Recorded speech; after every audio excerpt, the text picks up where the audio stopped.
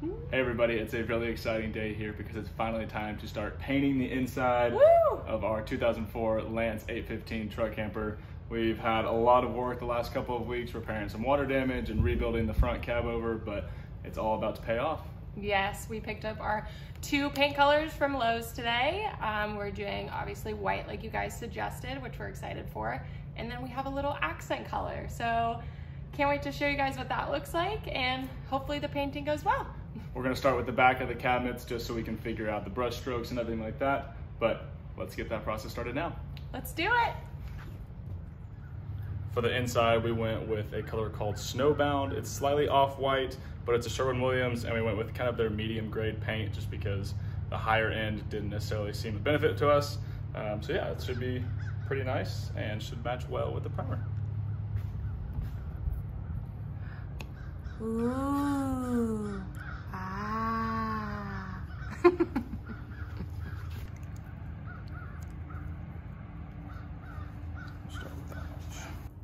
Okay, so we used a paintbrush for this one, and then we used a roller for this one. So I think we like this one better.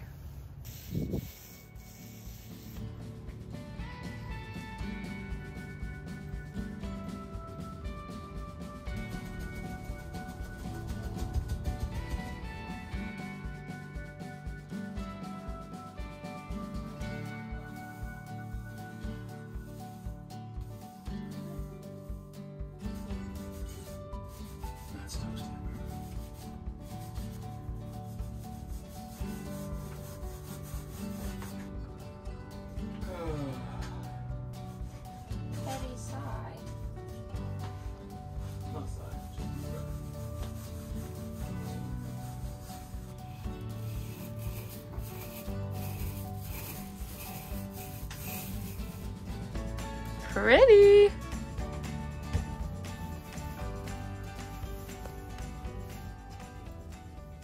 That's pretty much it for the first coat everywhere in the cab over, and we're mostly done with the rest of the camper. And thankfully the paint color itself is pretty similar to the color of the primer, so every time we're rolling it on, you can't really tell that there's paint on it, but that just means it's going to be pretty durable whenever it's finished. So I'm finishing up the living room kitchen area, but we're not going to show you guys anymore because that's enough painting that you need to watch. So we'll show you the first coat of the cabinets and the whole camper, and stay tuned for that. The backs, maybe. Ooh. First coat all finished. Let's show you guys what it looks like. Here is the dining,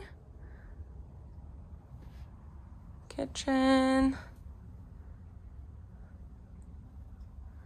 and then the bedroom.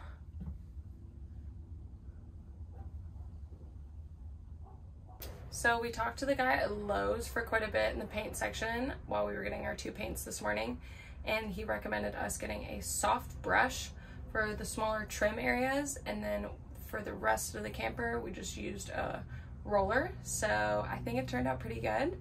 The brush is definitely harder, but with a softer one he said the lines will kind of go away after a few coats, and I think he was right. So stay tuned for the second coat and then the accent color in the kitchen.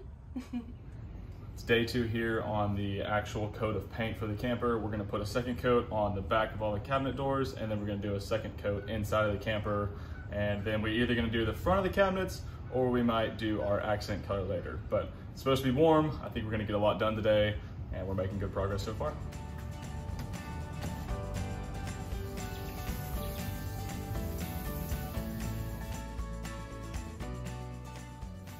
The cabinets all have their second coats, and now we're inside the camper painting the second coat as well.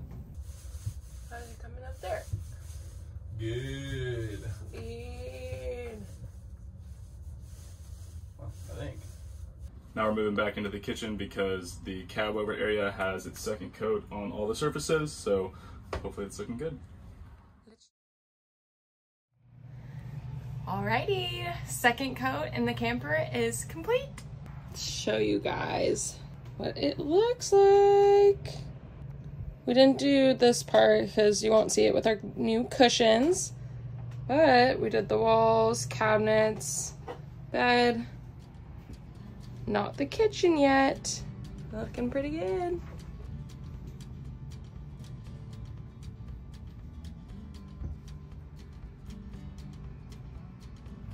Now it's time to put the first coat on the front of the cabinets.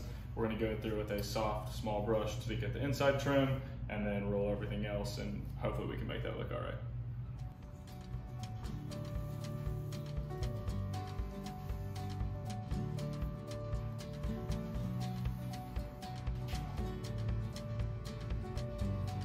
Today was a very productive day. We did the camper and the cabinets all painted with white, second coat in here and the first coat on the cabinets. And we're just gonna call it a day today, and tomorrow we'll tackle resealing the windows. Good morning, guys. It's a new day here, and it's time for us to tackle a project that we've kind of been putting off for a couple of days, but since the camper's been stationary, we haven't been too worried about it, and that is resealing the windows. We took out the trim on the inside whenever we started painting, that way we can get as close to the window as possible, and some of them are starting to crack, and we were planning on resealing them all anyway, so let's just go ahead and start that process now. We're starting with trying to pull this one off, and we just got to take a blade here and kind of cut around the old seal.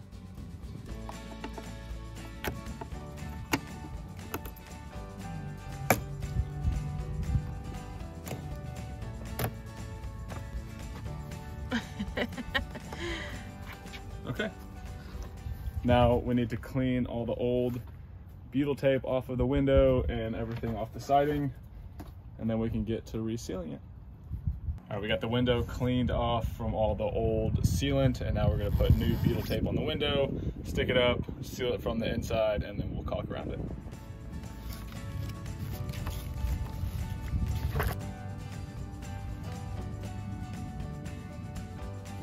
All right, so you just kind of hold it up there, so.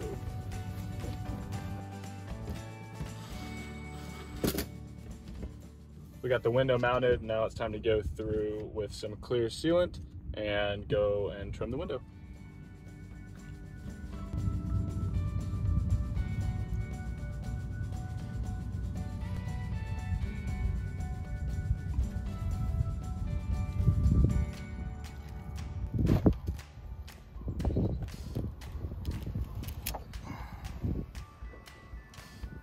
Got the big window off. That one was pretty hard just because the angles of trying to get it off and the actual old butyl tape is still pretty sticky. So we got it off, now time to clean it up, and then we'll do the same thing.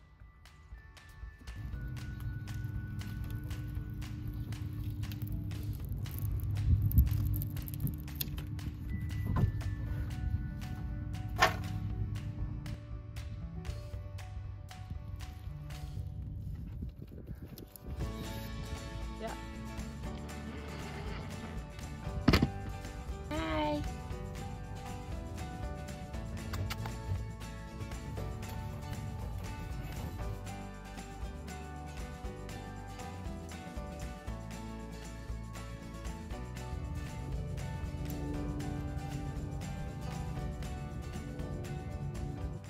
All right, so we just put a bead of sealant around each of the marker lights and around the entire front cab window.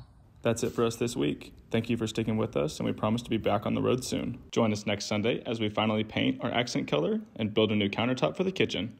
Thanks for watching.